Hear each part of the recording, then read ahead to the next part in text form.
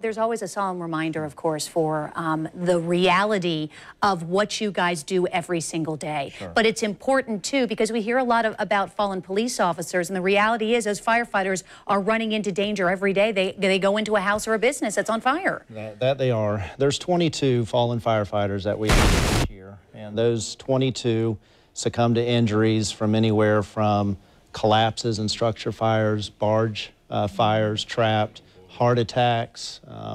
Somebody was shot on duty, if you can believe that, a number of years ago. And this is our third year of doing it. And it's really our way of paying respects to the families of those fallen.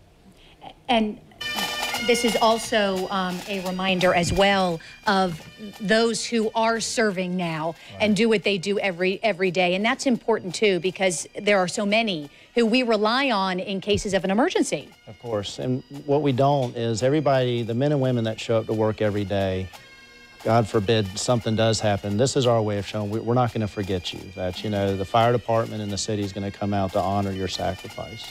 So let's talk a little bit about this, because you want support from the community as well, encouraging people, business owners, anyone who lives in the downtown area. It starts right near the Jacksonville Landing. It does. And stretches for a mile. Sure. So it'll start tomorrow morning, 10 o'clock. We're going to have about 22 pieces of apparatus. We'll have our pipes and drums, our honor guard.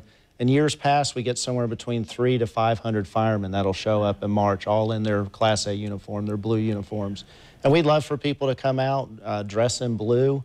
We'd love to see you sitting on the streets. If you have young kids, you know, obviously that aren't in school and want to see the fire trucks come out, we'd love to be part of that. And this is such a sight. Does it warm your heart when you see not just, I mean, it just moves you, quite frankly, and to see people who come out and because you don't get it every day. You have a thankless job, right? You know, and to be able to show this through the streets of downtown and get the support of the community, it's important. It is. You know, 4 years ago, more family members showed up at the ceremony than firemen.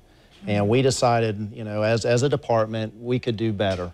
And the very first year, I think we had like 300 off-duty firemen show up, and the years subsequent have been more. And it's more than just Duval County as well. Sure. There are other counties that come in that want to walk with us. What kind of feedback do you get from those who participate in this, from the firemen who are off duty? You know, a feeling of camaraderie. You know, it's the largest gathering each year where we're actually in uniform.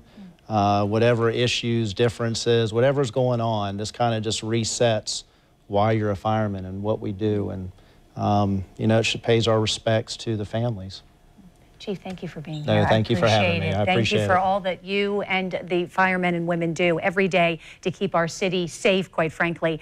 The Sea of Blue March is tomorrow, begins at 10 a.m., as the chief mentioned, in downtown Jacksonville, right there near the landing. Hundreds will gather near the foot of South Hogan Street, and then they will continue that 1 mile march, of course.